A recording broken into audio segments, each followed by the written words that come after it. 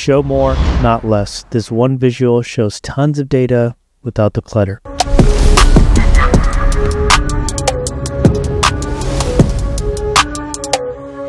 Alright, so today we're talking about a multi-row card. So as you can see here, I can see every single job title by count across the entire card in a stacked way. Now this is great because I could put this on the side of a dashboard. I could put it somewhere near the top. Now up front, I do want to say that if you don't have a measure based on the totals, then you're not going to have a comma separated value here, as you can see right now, because the value is simply based on the column attribute, which is just going to be that job title that you see checked off right here. But with that said, let's go ahead and build it from scratch. So all we're going to do is click on the multi-row card. We're going to drag it over here, and then we're going to bring in job title, and then I'm going to bring in my total count of index. I don't want the sum of index though, because that's going to be some crazy number, right? And I just want the count. So we already have everything that we want. I also don't want to see the count of index. It's kind of weird, right? Because I already know it's a total, so I don't need a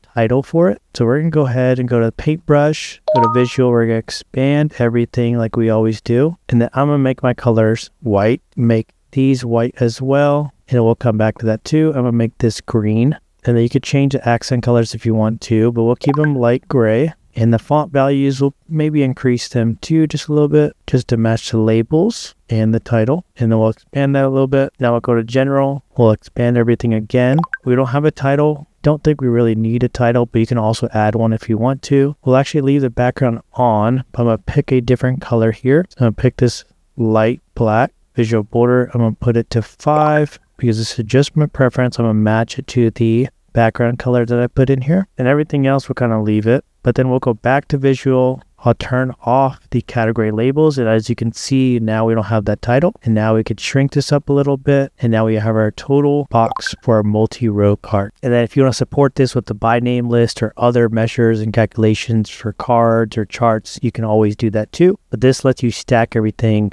in a column very easily. With that said, hopefully this video helped you out, and thanks for watching, y'all.